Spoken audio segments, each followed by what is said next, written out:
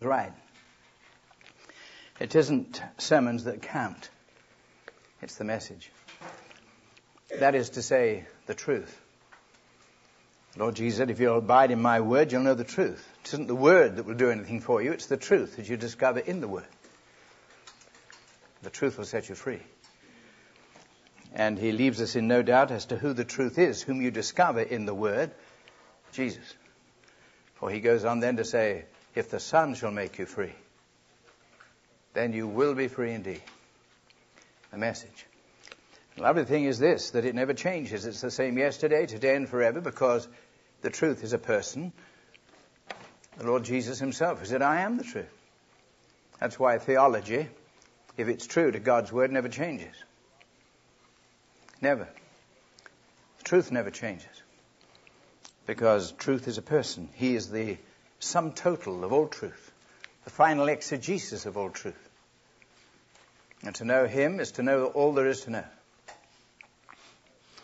I've quoted sometimes, I think in the past, a certain German theologian who lived long enough ago, 400 years, to talk sense. Dr. Bugenhagen. I don't suppose you've ever heard of Dr. Bugenhagen. But you might imagine that he might be German by the name. Sounds more like a disease than a name. But Dr. Bugenhagen. And he said, if you really know the Lord Jesus personally for yourself, anything else that you don't know doesn't really matter. And then he went on to say, but if you do know the Lord Jesus personally for yourself, everything else, if you don't know the Lord Jesus personally for yourself, anything else you may know isn't worth anything. That's pretty good. But then he really knew God for himself. The truth. Timeless, eternal. That's why any boy, girl, man or woman can qualify to be, as a member of the body of the Lord Jesus, a means of communication to the world whereby they can come to understand the liberating, emancipating truth of the gospel. And the beautiful thing is this, that you don't have to know what's happening. Just plant. Truth, truth, truth, truth. Preach Christ.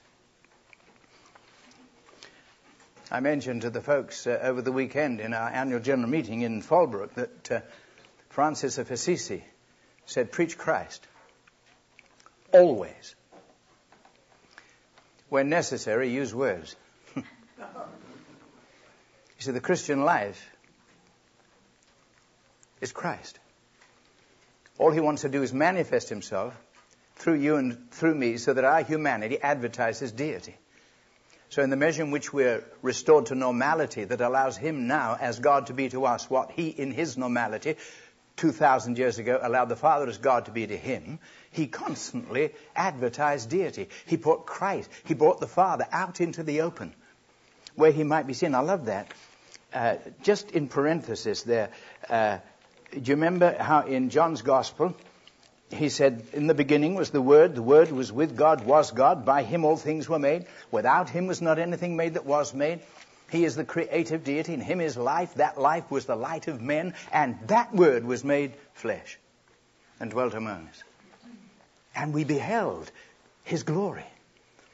And of course the Lord Jesus was quick constantly to affirm that the glory that they saw was that which the Father had given to him, that which derived from the presence of the Father in the Son.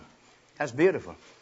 Because John then goes on to say, in the same chapter, the first chapter, where he affirms that Jesus is the Word, who was in the beginning with God, was God, by whom all things were made, without whom was not anything made that was made. And that Word, the Logos, was made flesh. He then goes on to say, only 4 verses later, no man has ever seen God at any time. Isn't that strange? He just tells us that the Word whom they saw, in whom they saw the glory, as of the only begotten of the Father, the creative deity. But he says no man has seen God at any time.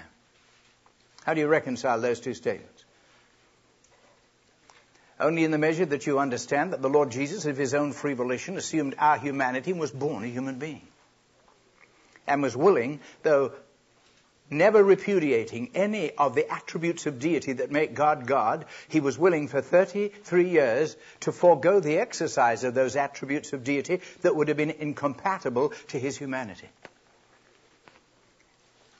And so he stepped out of eternity into time to fulfill the function which we mentioned last evening that God had in mind in creating you and me, to make God known with a physical, visible, and audible body that would give a physical, visible, and audible expression of an invisible God. So in the 18th verse he says this, no man has ever seen God at any time. The only unique Son, the only begotten God, who is in the bosom, in the intimate presence of the Father, who lived constantly as man on earth in the presence of his Father, who was in heaven. But not only in heaven, in him. For the Father who lives in me, said he does the work. Just as that song told us. We live in the presence now of an indwelling Jesus. He lived in the presence of an indwelling Father. Incredible. But he said, as my Father sent me, I'm going to send you. Nothing surprising about it. He is in the bosom, in the intimate presence of the Father. He has declared him. He has revealed him. He has brought him out where he, my Father, can be seen. God. He's interpreted him. He's made him known.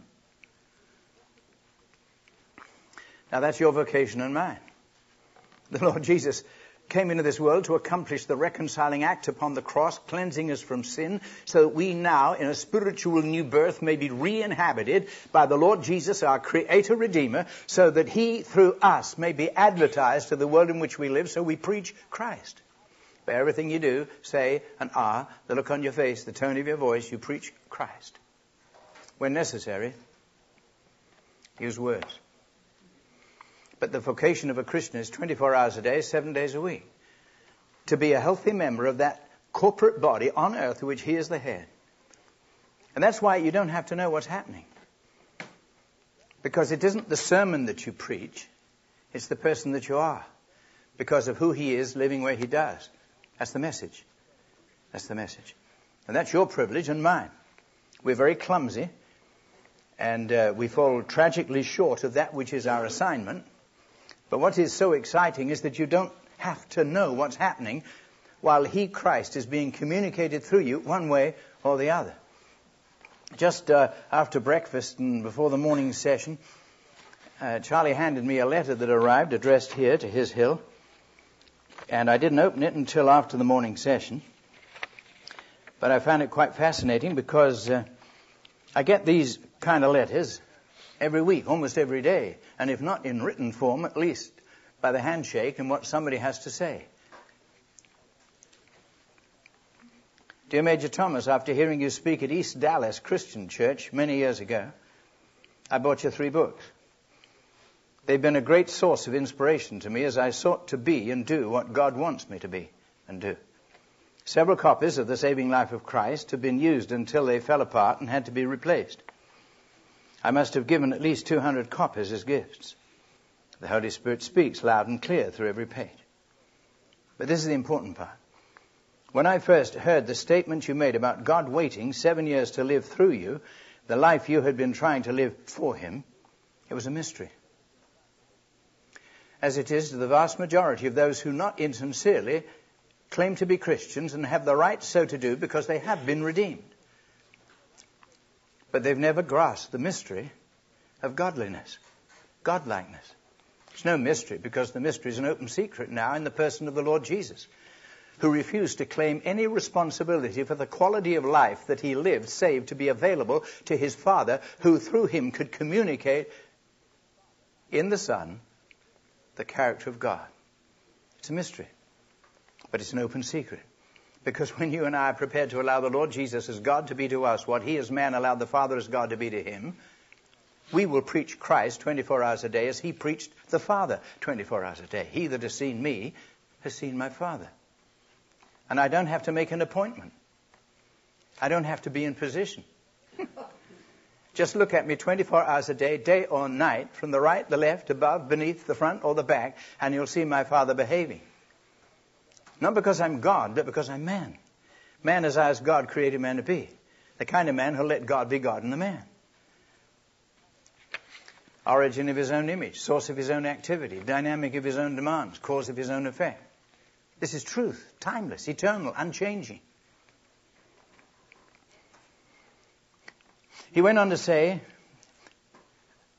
having admitted then it was a she, not a he, that it was then a mystery. The veil of church organizationalism. That was the veil. Church organizationalism was so firmly over my face that only the dryness of knowing the Bible in my head so well caused me to search this statement. I put it on the refrigerator door and meditated on it until at last I understood. Not me living for Christ, Christ living in and through me. The only Christian life there is. Anything we do for Him, no matter how nobly motivated, only produces a shabby exhibition of the real thing. Christ. A friend recently gave me this address for you. I'm writing in hopes that you have some sort of organized Bible study or lesson plan I could use for ministry in the Dallas County Jail. At present, I'm writing my own materials and feel the need of a little more depth at the elementary level, which is the skill level of most inmates. Well, great. See, I've never met that lady. I don't know who she is, except I've got her address. But all I know is that she rediscovered Jesus.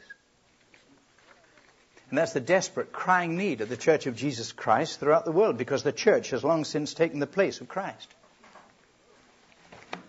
And it's high time, worldwide, that men and women who call themselves Christians gave the church back to the one who is the head of that church, Jesus. Because we are His body, the church. And He's the head of that body. See, most exhibit infinitely more loyalty to their denominational entity to which they belong than they do to Jesus. If their, quote, church says it, that's infinitely more important than what Jesus said. You've got to be denominationally loyal to it. And so it has become the object of their idolatry in taking the place of Him. So preach Christ. Whoever it does please, whoever it doesn't. If necessary, use words. You see, if 24 hours a day you preach Christ, somebody's going to come knocking on your door and say, excuse me, what is it that makes you tick? Then you use words. Having evangelized with the quality of life that you live, now with lips you explain the evangel. And you'll have to do it the way the Lord Jesus did it. When a young man came and said, good master, He said, why do you call me good? There's only one who's good, and that's God. All you're seeing in my humanity is a valid expression of who He is, living now where He does, by my free consent, Jesus being full of the Holy Ghost. And so when somebody comes and knocks on your door and says, what is it that makes you tick? You'll say, it isn't an it, it's somebody living in somebody. And He's knocking at the door of your life too. And if you'll open it and let Him in, He'll be to you what He is to me, and what He is to me is what His Father was to Him. Isn't it simple? That's evangelism.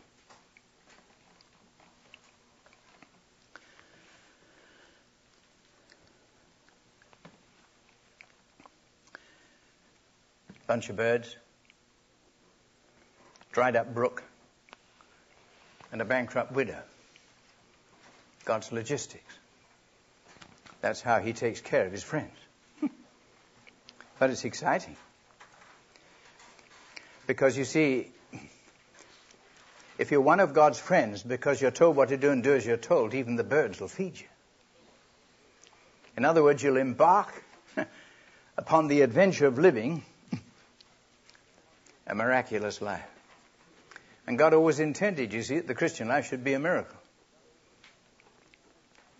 Because, said the Lord Jesus, without me you can do nothing. And that which can't happen apart from God, we normally call a miracle. And the Christian life is a miracle. A quality of life that has no possible explanation but Christ in the Christian putting God back into the man.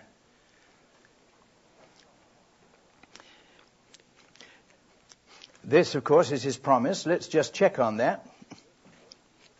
In the epistle to the Philippians, we're coming back, of course, in a moment to 1 Kings 17. So if you've opened the place, keep your finger there. But Philippians in chapter 4, rejoice in the Lord. And says the apostle, just in case you're hard of hearing, again I say, rejoice. He was accustomed, as we have become accustomed today, to mingle with all kinds of people who call themselves the servants and followers of the Lord Jesus, but look as though they're doing anything but rejoice. So he said, rejoice, I say, and again I say, just in case you didn't hear me. Rejoice. Because you've got good grounds to rejoice. Be careful for nothing. That doesn't mean be careless, sloppy, irresponsible. That means don't have a care about anything, because you know there's somebody who's equal to any need that could ever occur under any circumstance at any time in your life. So long as once you're prepared as man to let him be to you as God what the Lord Jesus man was prepared to let his Father be to him as God. For we're told in John 13:3 that the Father gave all things into his hands. All things. In other words, he was magnificently furnished by the presence of the Father for every good work. For all that he was assigned to accomplish by his birth, life, death, and resurrection. And as the Father sent him, so magnificently furnished, so said the Lord Jesus, I'm going to send you. Because I'm going to be to you now what my Father was to me then, if you let me. If you let me. So be careful for nothing. Just in everything, by prayer and supplication, with thanksgiving, let your requests be made known unto God. With prayer and supplication. In other words, lay the table with all your need, all the problems and opportunities and responsibilities. Just lay the table, knowing that he who dwells within you as God could never be less than adequate, and demonstrate your confidence, unshatterable confidence, by stepping away from the table, leaving what you put there where you put it, and say, thank you. Thank you. In everything give thanks. This is the will of God in Christ Jesus concerning you. Don't quench the Holy Spirit.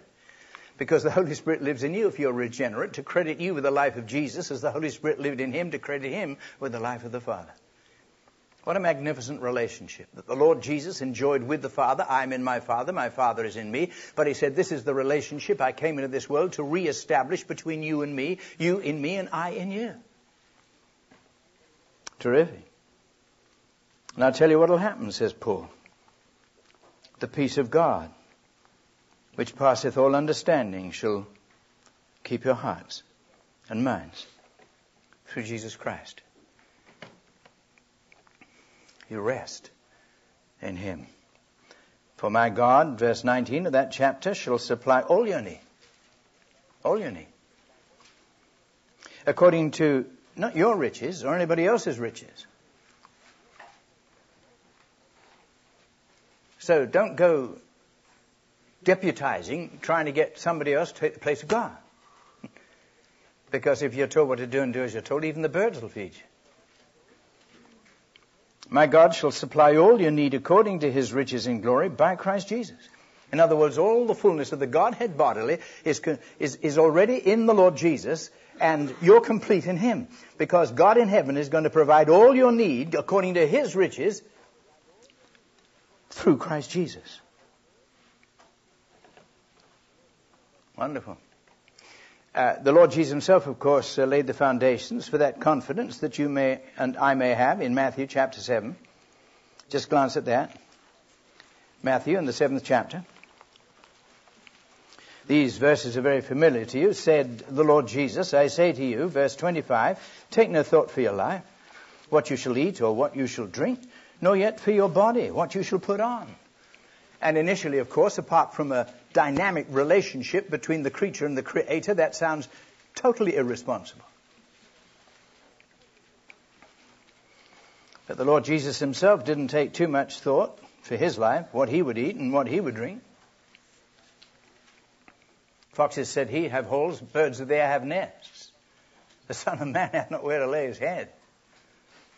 He was a street preacher.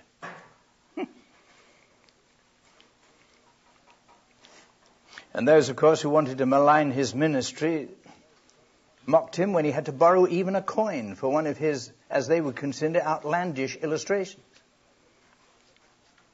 He was an incorrigible scrounger. He always lived in somebody else's home. Sat at somebody else's table.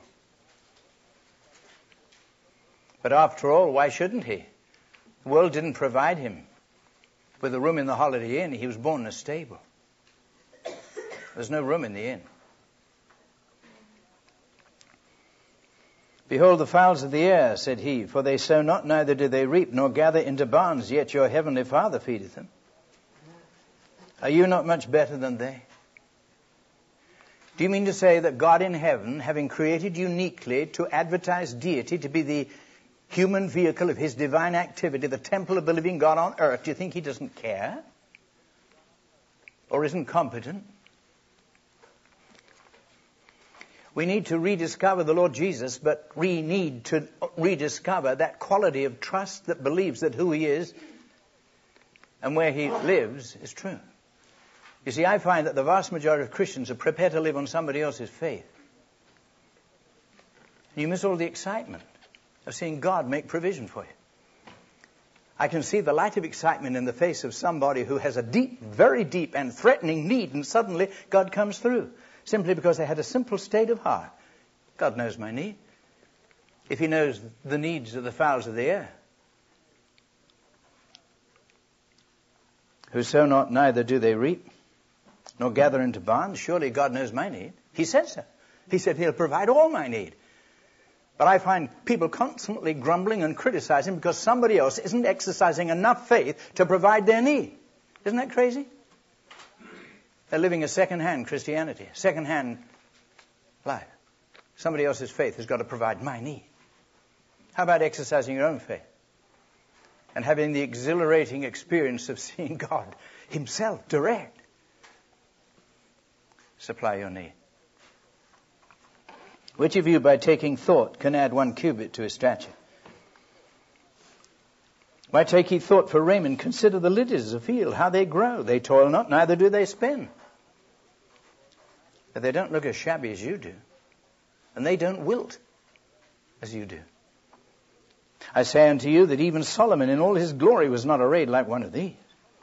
Wherefore, if God so clothe the grass of the field, which today is and tomorrow is cast into the oven, shall he not much more clothe you? O you of little faith? Wherefore take no thought, saying, what shall we eat, what shall we drink, or wherewithal shall we be clothed? After all these things do the Gentiles seek. They're on the grab the whole time, wanting to get something out of somebody. The Gentile means, of course, the unregenerate, the lost, or the carnal baby Christian who's never grown up to know God for himself. Your heavenly Father knoweth that you have need of all these things. Why don't you take him seriously? Seek ye first the kingdom of God. That means not your place in his kingdom, but establish in the hearts of others that which is essentially his kingdom, where he ought to be. For Jesus said, the kingdom of God is within you. So seek his kingdom. Don't build a structure. Don't try to build an empire. Just introduce boys, girls, men and women in such a way that they're prepared on the grounds of redemption through the precious blood he shed to allow him as the risen Lord to take up residence within their humanity, ascend the throne and be God in the man, king in his kingdom. Seek that supremely. And inevitably thereby his righteousness. Because righteousness is God behaving. And no boy, girl, man or woman can produce righteousness apart from becoming part of his kingdom. You see, you can't enter the kingdom without becoming part of it. If you're not part of his kingdom, you've never entered it. Because the kingdom of God is within you. Take therefore no thought for tomorrow, for the tomorrow shall take thought for the things of itself. Well, that's it. as spelled out by the Lord Jesus, by his servants, the apostles, and of course enunciated here in the 17th chapter, the first book of Kings. Because truth is timeless, it's eternal, it never changes. Because God never changes. Do as you're told, birds will feed you. Not only that, of course, but as we discussed last evening, when one of God's friends, being told what to do, does as he's told, he'll meet God's friend. And when God's friend meets God's friend, you can see God in action. Something exciting is going to happen. It won't necessarily be sensational. It won't necessarily be spectacular, but it'll be miraculous. And not only that, you'll be the right man in the right place at the right time. And through you, God, one way or the other, will be saying the right thing to the right person. And under those circumstances, you can afford to speak, even at the risk of being misunderstood.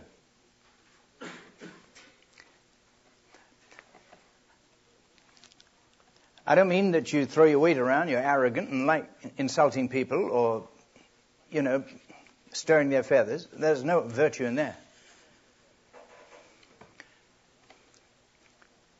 But you have the right to speak with that authority that derives from your submission to God's authority. That was the authority with which the Lord Jesus spoke. He said many comforting, gracious, kindly, loving things, but he said some very hard things too. Addressing the status quo of religion, in which he never sought a place, he described those who were the ecclesiastical bigwigs, the theological leaders of his day, as a bunch of vipers. He said, you're whited sepulchres full of dead men's bones. By your church organizationalism, you long since, by tradition, have denied the truth of God's word. You've substituted man-made demands for those which God alone has the legitimate right to make. And to justify your behavior, you reinterpret the Bible to make the Bible say what you think it ought to have said. But had you believed Moses, whom you reinterpret, but in whom you say you believe, had you believed him, you'd have believed me. He wrote of me. But religion has blinded your understanding. The religion that you've created out of your own unenlightened study of the Bible, producing your own humanistic theology and philosophical propositions. He said, you're a bunch of serpents. You're whited sepulchres. And you're very evangelistic, because you compass heaven and earth to make one proselyte of your religion, and having done so, make them twofold more the children of hell than you are yourself. That wasn't particularly polite, would you say? But you have the right to say, you see, what needs to be said. If the only person you want to please is God. What's called Stephen's apology. Do you remember the apology of Stephen? In the 7th chapter, the book of the Acts, this is his apology. He said, you're stiff-necked and uncircumcised in heart and ears. That's his apology. I don't know that anybody would be all that impressed if I went and apologized that way to them. But of course, apologia doesn't mean that he was making an apology for himself or even for God. God forbid. He was simply telling them the truth. He said, as your fathers resisted God, so you resist him. These were those who engineered the death of Jesus, the religious leaders of his day. And that was Stephen's apology. And they were mad. It says they gnashed their teeth.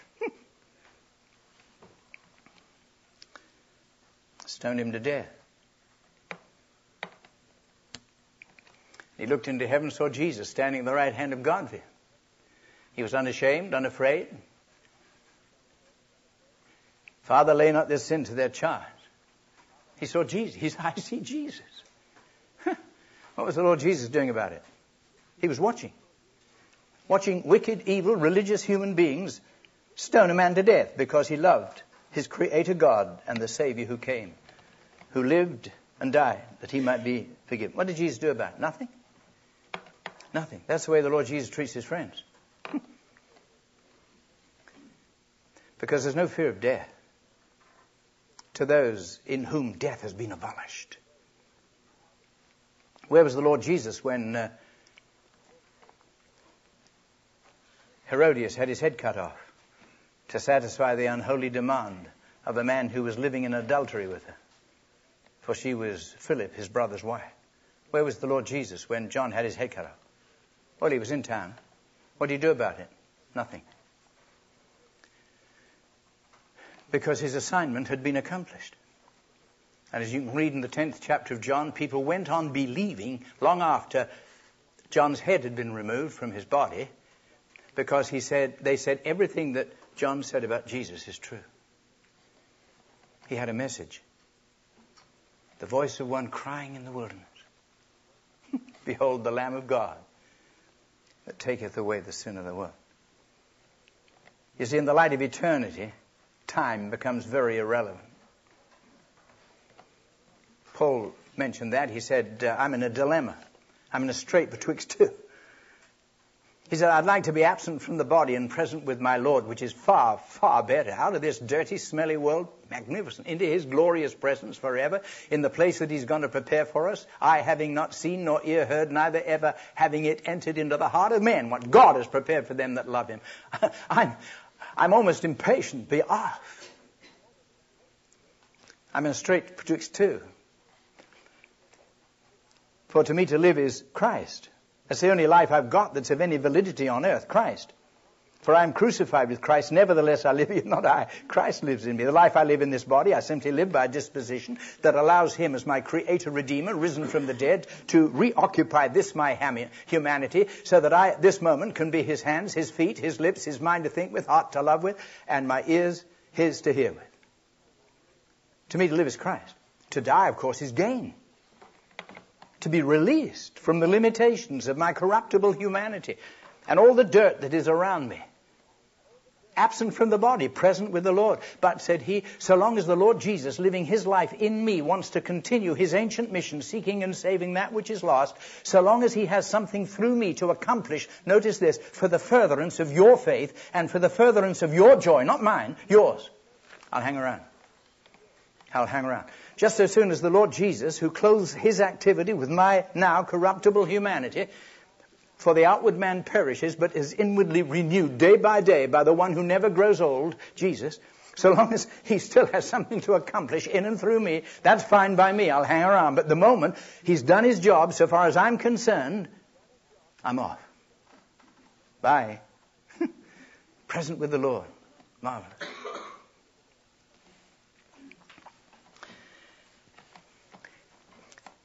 You see, when you're as available, sold out to the Lord Jesus, in that measure, which is never to completion, as the Apostle Paul firmly and unashamedly declared, he said, I haven't arrived. I haven't appropriated fully yet that for which I've been appropriated.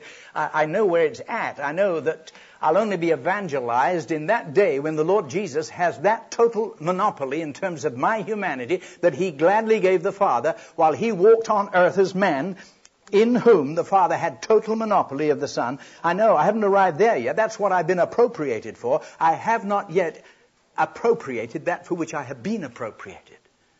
But I know where I'm going.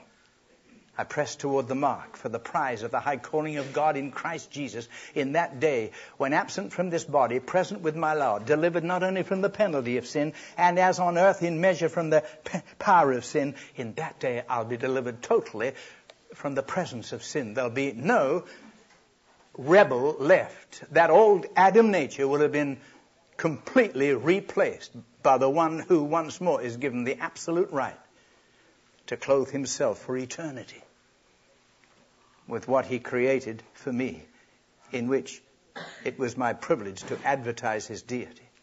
I'll see him as he is, and seeing him, I'll be like him. And in that day, he'll look at me and see what God once saw in Adam, whom he made in his own image, himself. Then I will have arrived. Then I will have been evangelized. Then I will have been restored to normality. Then I'll be man again, forever.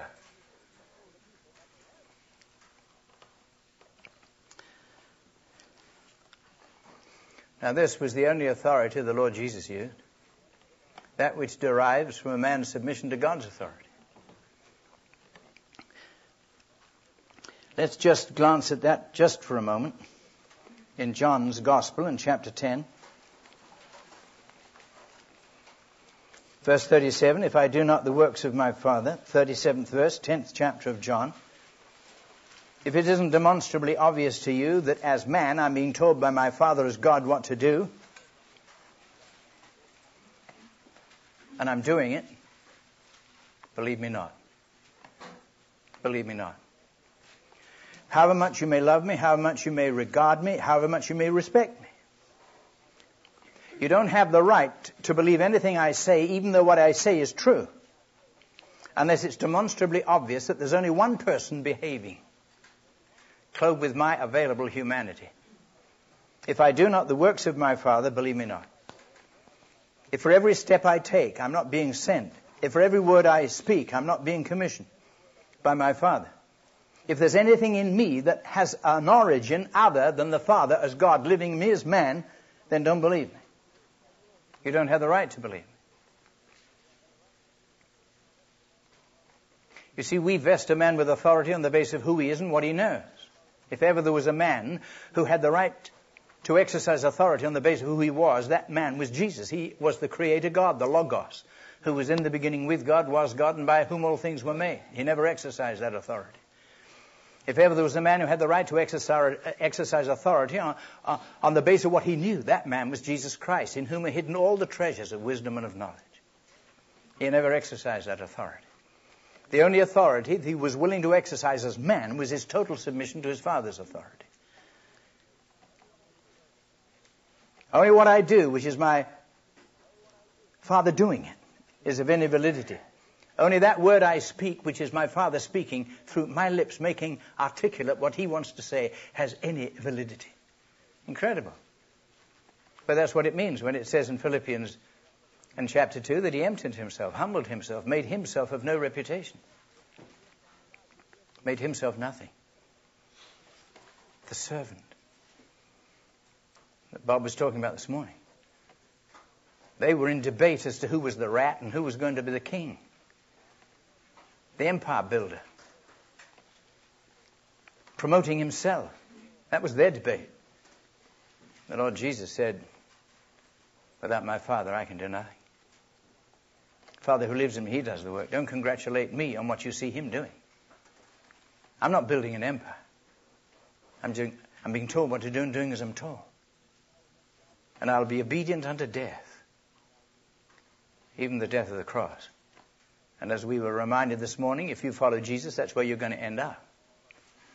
But it's when they came to the cross. Do you remember what happened? They did exactly what the Lord Jesus said they would. When the shepherd is smitten, like frightened sheep, you'll run away. You follow me to the cross, but that's it, period.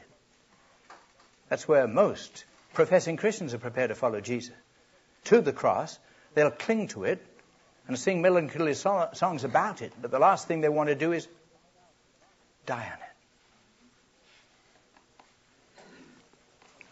Mind you, said the Lord Jesus, verse 38, if I do. In other words, if my Father is telling me what to do, and I am doing what my Father tells me, though you believe not me, because you have a problem. You knew me as a little baby nursed in my mother's arms. You saw me as a little kid romping in the street, working at the bench, learning my trade as an apprentice. I understand your problem. But though you believe not me, just recognize a quality of life that I exhibit that has no possible explanation but God. The mystery of godlikeness. Believe the works. You see, when you and I have entered fully into God's redemptive and regenerative purpose, we would have the authority to say what he then said. I mean, would you actually have the courage to stand up in the presence of others who are still skeptical about the Christian life and say, you may find it difficult to believe that I'm the kind of man or woman that I am, in terms of my faith in Jesus, but just watch me behave. 24 hours a day, when nobody else is looking. You take a peep. Now, that's the test. In other words, are you prepared to evangelize with your mouth shut? Without having to vindicate yourself. That's the only real test of true evangelism. No propaganda, no handouts, just by virtue of who you are and the quality of life that others recognize. Said the Lord Jesus, just look at me behave. And recognize when you see me behave, even in every word that I speak, know and believe that the Father is in me and I'm in Him. Just watch me very closely and come to the conclusion there's only one possible explanation for what I do, what I say, and what I am. My Father as God living in me as man. I understand your other problem in terms of my context. Born in a manger, in a conquered country.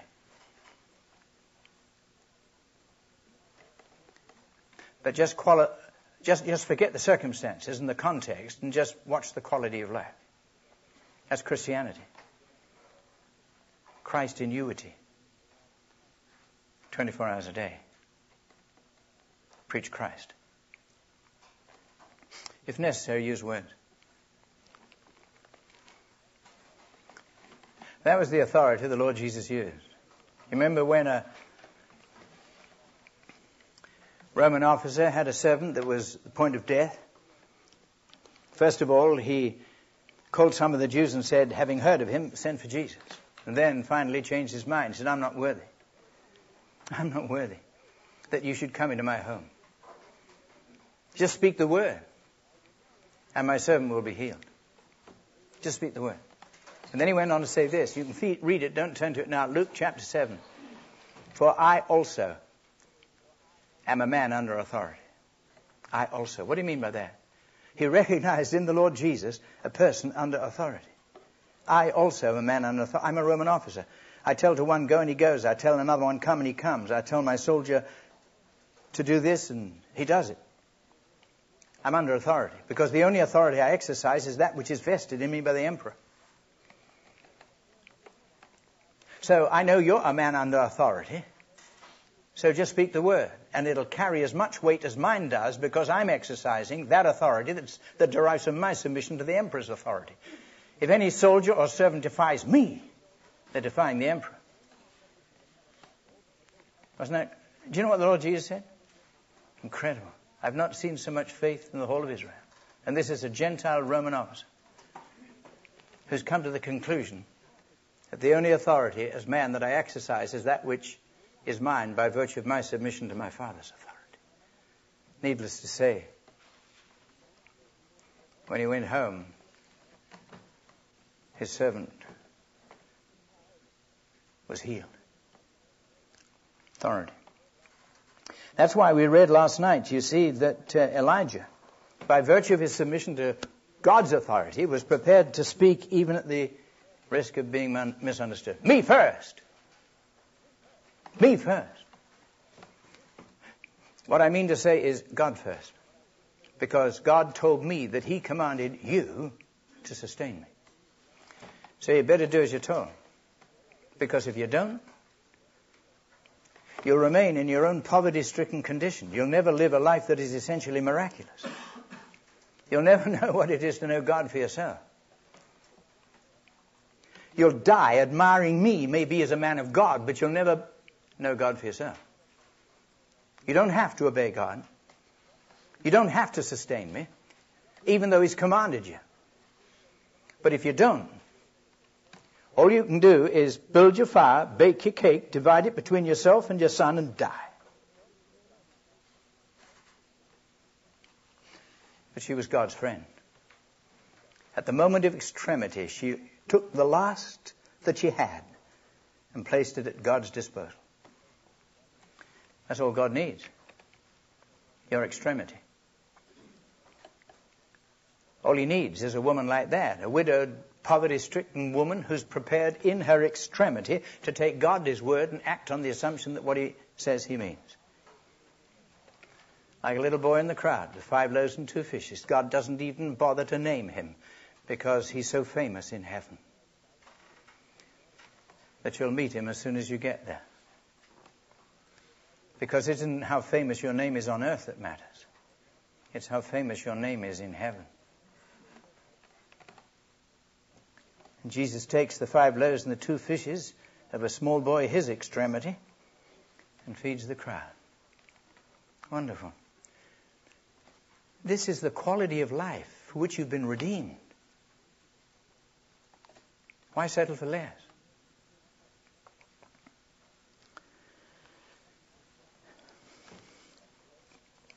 Handful of meal in a barrel, a little oil in a cruse,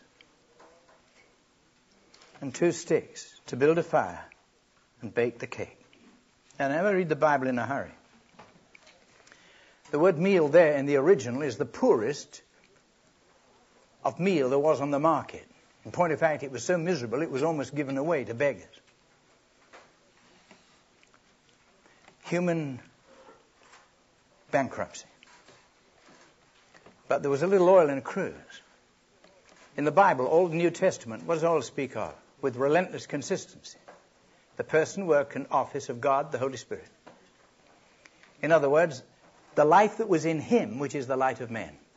For remember Proverbs 20:27, the spirit of man, the human spirit, is God's lamp. But in Bible times, a lamp never produced life unless there was oil in it. If it deceived itself or was deceived by others and tried to polish its own image, it simply shared the darkness around it. And that's all that a Christian can do that has long been misled into the idea that they've got to flex their muscles, grit their teeth, and clench their fists and do something for Jesus, polish their image. They share the world's night, and they produce no light. It takes oil in a lamp to produce light. And oil is the life of God. Oil is the Holy Spirit within the human spirit, given access to the human soul so that God himself, the creator within the creature, can teach his mind, control his emotions, direct his will, and so govern that man or woman or child's behavior that others see God behaving. Have you admitted your bankruptcy in the sight of God?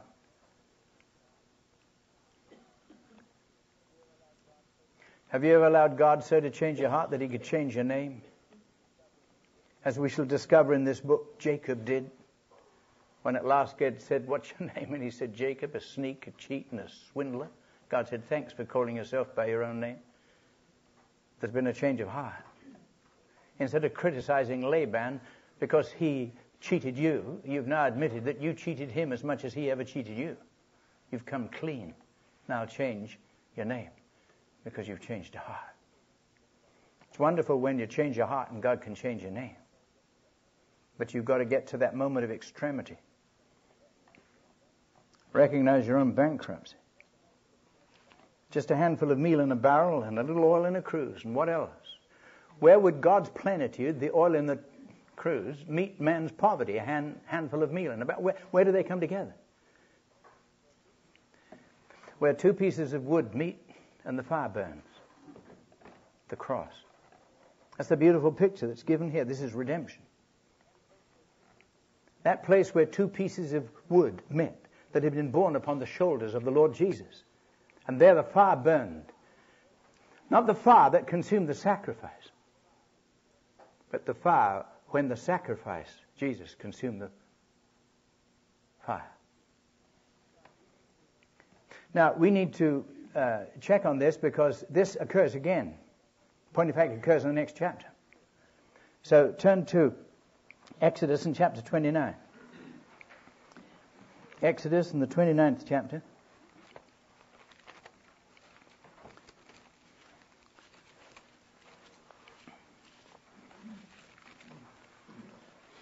And here, God gives his instructions concerning the morning sacrifice and the evening sacrifice.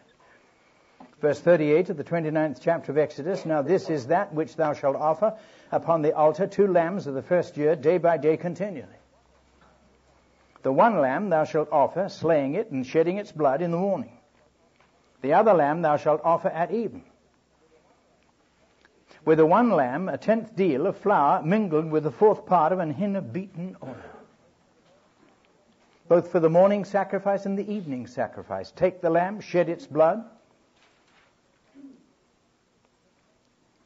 with a 10th deal of flour, just a handful of flour, meal, in a barrel. And the 4th part of an hin of beaten oil, just a little oil in a cruse. And where those two are going to meet is where the blood of the lamb is slain. And the fire burns.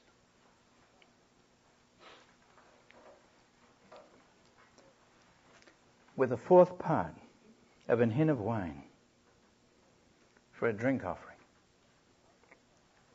He passed the cup and said, "This is my blood, shed for you." The crushed grape that bled. That's the morning sacrifice.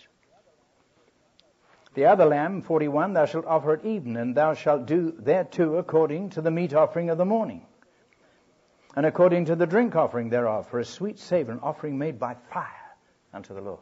The morning and the evening sacrifice. This shall be a continual burnt offering throughout your generations at the door of the tabernacle of the congregation before the Lord, where I will meet you. But you can't come in under the high priest once a year through the veil on pain of death. But there I'll meet you. Speak there to you. There, verse 43, I will meet with you. The children of Israel, the tabernacle shall be sanctified by my glory.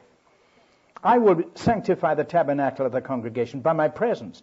The altar, I will sanctify also both Aaron and his sons to minister to me in the priest's office. I will dwell among the children of Israel. I will be their God. They shall know that I am the Lord their God, that brought them forth out of the land of Egypt, that I may dwell among them. I am the Lord their God. In other words, in the morning and the evening sacrifice where the blood is shed so that God's plenitude, just a little oil in a cruse, can meet man's poverty, just a handful of meal in a barrel. I want you to know that that's where you're going to meet God himself. Not the priest, not the church, as an organizational entity. You're going to be my people. I'm going to be your God. That's why the Lord Jesus died upon the cross. Not to make us members of some denominational group, but to add us to the Lord as members of his body, and know that 24 hours a day, 7 days a week, we'll live in his presence. And we will be as cognizant as Elijah was when he stood before King Ahab and said, there'll be no rain, no dew, except by my word. And if you wonder how I can speak with this authority, it's because the God of Israel is alive and well, and I stand before him. And you and I have got to live 24 hours a day fully cognizant of the fact that somebody's watching and somebody's listening. Jesus, King in his kingdom.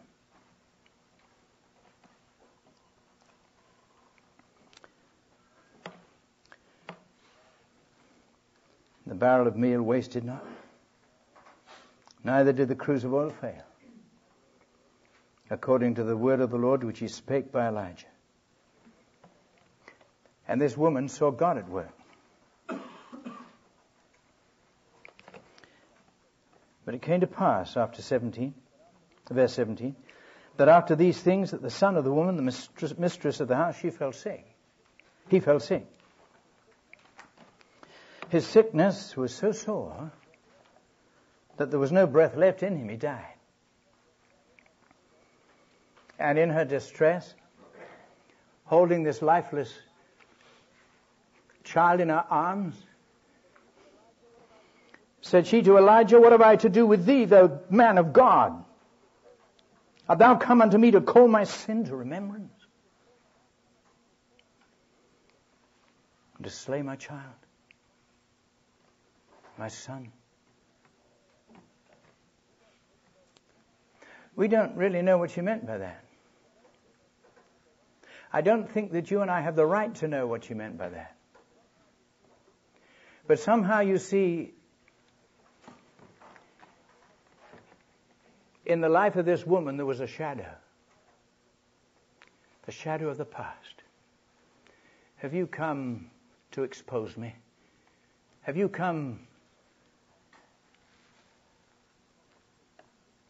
to call my sin to remembrance? Are you humiliating me? This was the cry of despair. My son's dead. You said that he and I would live. But he's dead.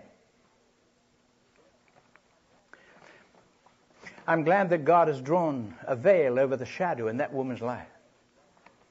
Aren't you glad that God draws a veil over the shadows in your life? He doesn't allow us, he didn't even allow Elijah to go through that veil. He asked no questions. He spoke to God.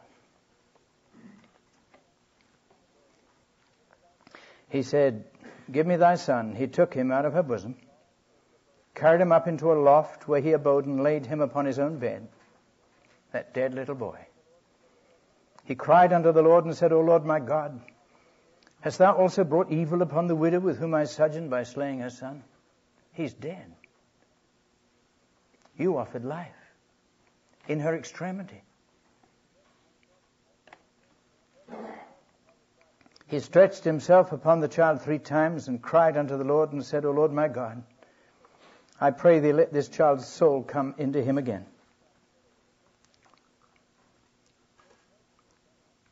And the Lord heard the voice of Elijah. And the soul of the child came back into him again. He revived. He was raised from the dead. Resurrection.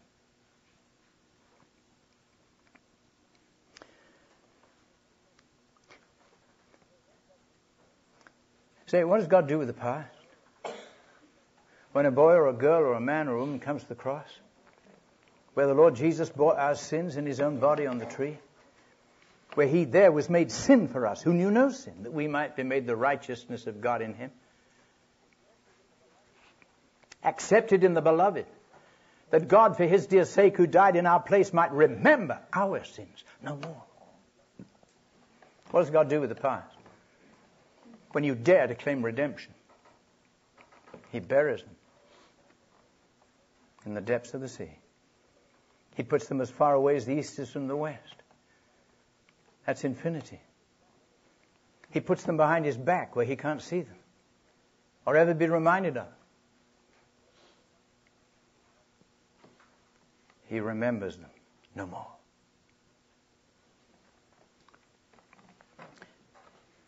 But you see, God can never give you back in life what hasn't first gone into the place of death with Jesus. I'm crucified with Christ. To all that I am, to all that I have, to all that I've been, to every last shadow that ever clouded my soul, every fear, every lurking secret that still accuses me, I'm crucified with Christ. He took all of that and put it in the grave. He buried it. Nevertheless, I live. Resurrection has taken place. Out of the place of death, the cross, God has given me back my life. The past buried and the future restored in his resurrection. Elijah took the child, brought him down out of the chamber into the house and delivered him unto his mother. And Elijah said, "See, resurrection, thy son liveth." But I want you to know that in his death there went into the past every last shadow in your life. Every last sorrow that has burdened your soul. He's alive again. To a future as big and as bright as God. That's the message of the cross. This is the good news of the gospel.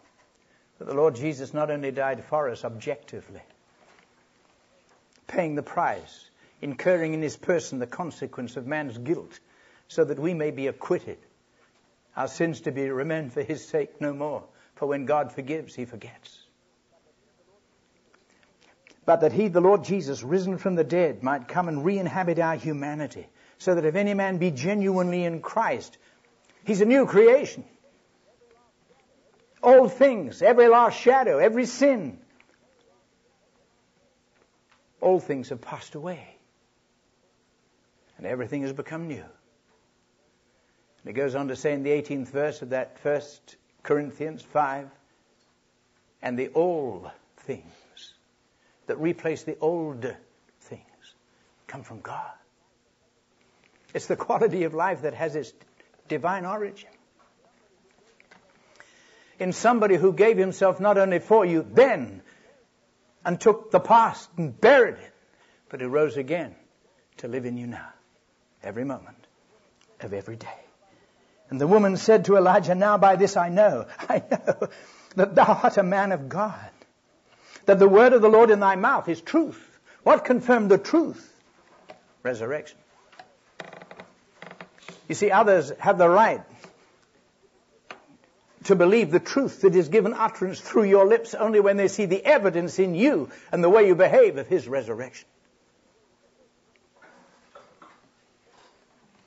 When you can say it, not just as a little piece of evangelical jargon, but the reality of your experience to me to live is Christ. The life that is mine now is resurrection life. I've been raised from the dead. And he's buried the past. And every horizon now beckons me, heavy with blessing and golden with prospect. As big as God.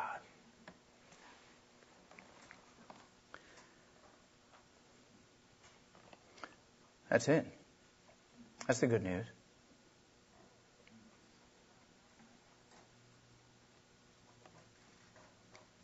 Let's pray.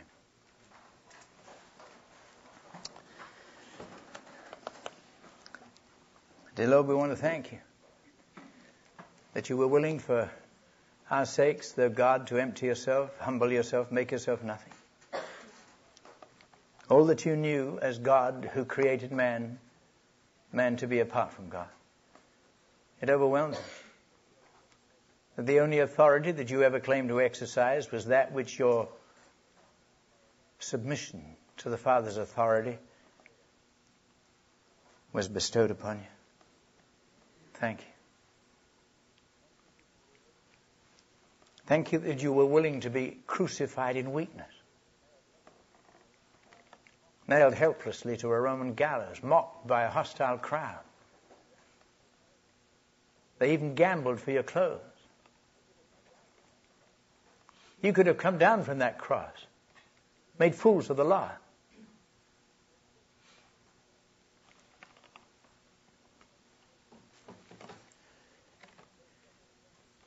But you set your face like a flint. You turn neither to the right hand nor to the left. You were obedient unto death. Even the death of that cross. So that you might take with you into the grave every last shadow in our lives and every sorrow that burdens our souls. That we might in resurrection step out into the dawn of an entirely new day to enjoy that quality of life you promised you came to give, more abundant. Life in a new dimension. The life of God shared by forgiven sinners on earth, clothed with their redeemed humanity. Dear Lord, help us to settle for nothing less than what God had in mind when he sent you into this world. Save us from religion. Deliver us from Christianity. It's time to get back to Jesus alone. Thanks for your patience. We hope that by the end of this week you won't be disappointed. We don't deserve it. You do. And we want you in us to have what you deserve. The right to be alive again. God and the man. King in his kingdom. In your own dear and precious name. Amen.